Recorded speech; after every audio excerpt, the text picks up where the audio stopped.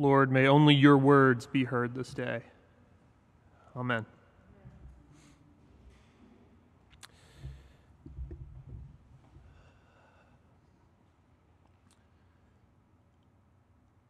There is a famous author who tells the story of his uncle on Good Friday. His family would gather every Holy Week. And when it came time to read the Passion, just like what we heard, when they got to the place of Jesus' death, his uncle would weep. It was awkward. It was even painful as they waited for him to continue, but they waited. His uncle's only excuse was,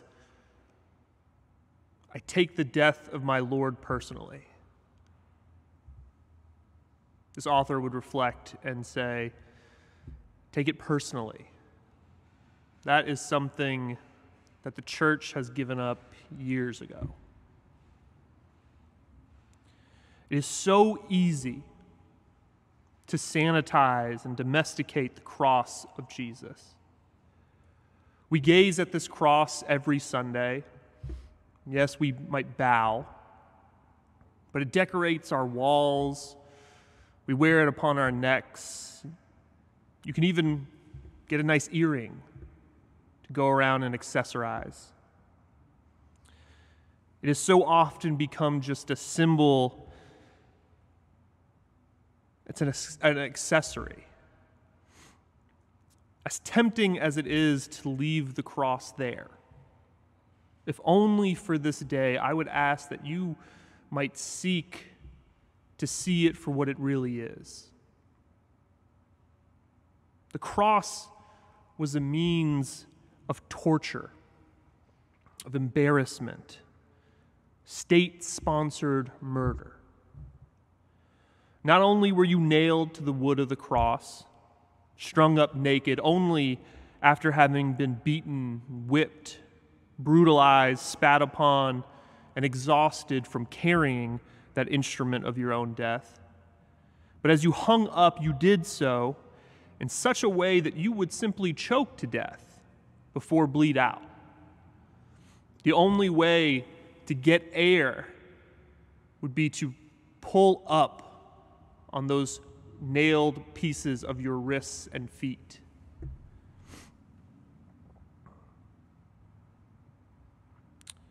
If you didn't die fast enough, your legs were broken with a club.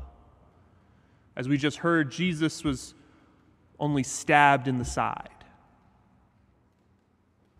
But from there, your body hung, naked, abused, and left for all to see.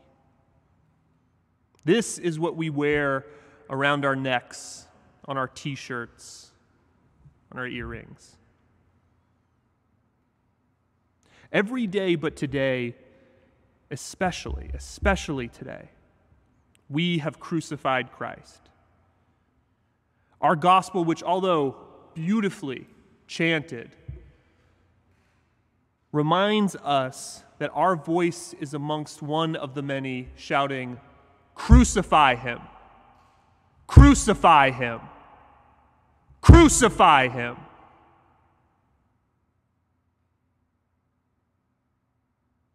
This text has often been a means by which we point to the Jews being the ones who have killed Christ. Let me be clear, historically, theologically, that couldn't be further from the truth in either sense. This has led to all sorts of manner of anti-Semitism. My hope today, if anything, you will know that this is something that we participated in. And even then was not simply contained to one people. However, today we take it a step further. Because not only do we process this instrument of grisly death down this aisle, up to this altar, but we venerate it. At the end of the service, we'll take it outside even, in the hopes that you might come walk the stations of the cross by our confirmands, stop and venerate this cross, maybe touch it, gaze upon it, and in another year, even kiss it.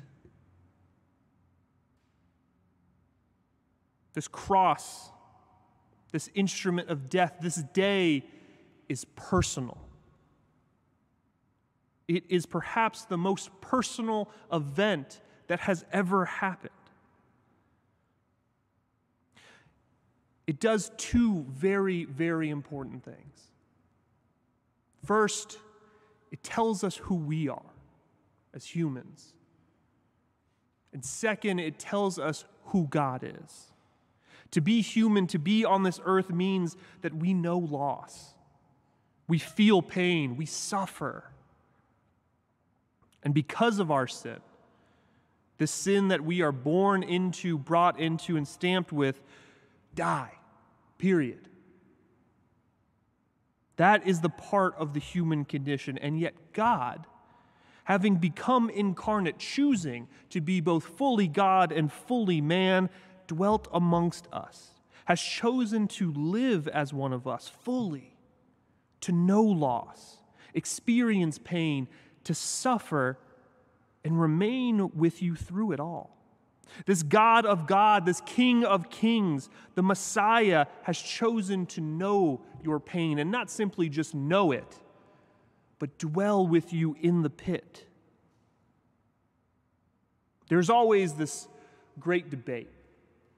What's better, a bare cross, symbolizing Jesus having already been gone, or a full crucifix in which Jesus typically hangs in agony?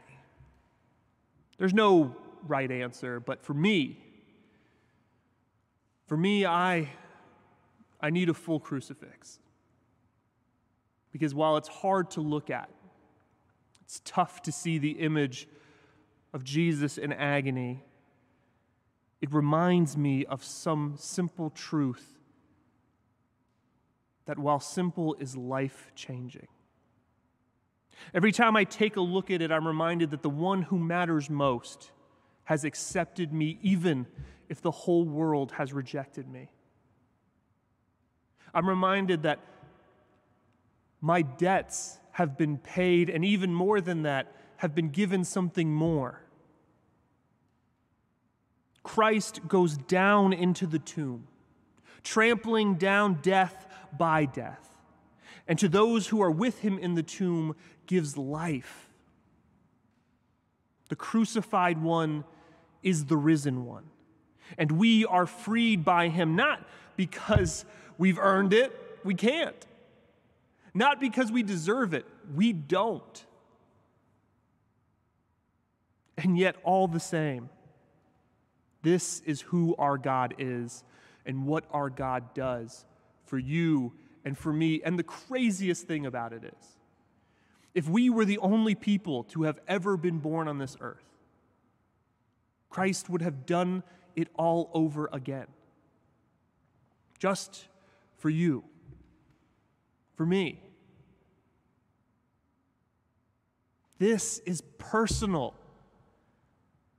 This is so personal. And listen, I live by the motto, you have to go through Good Friday to get to Easter. And it would be so easy to simply lift high the cross, to live in that victorious moment and shout all of those things that we will shout this Easter Sunday. But not yet. The temptation to move forward to Sunday misses what this is. And without this,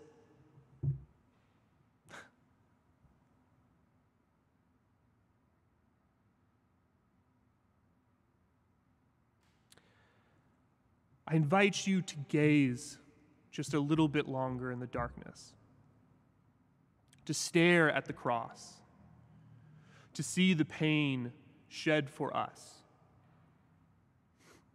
And by doing so, realizing and seeing the truth of who God is, and pray that as Christ breathed his last and his Spirit left, that on this Good Friday, that Spirit might descend upon us and this world. To those who would say, my debt is too great to be paid, it's already been paid and given something even more. To those who would say that my sin is too dark, the stain upon my heart can never be removed, how foolish, how brazen to think that the blood of the Lamb could not wash away and has not already made you white as snow. To those who would say, I am in hell and I cannot get out, know that the descent to the dead has already and is happening. And in that harrowing, that hand that we have pierced is reaching out to you even now. Take it.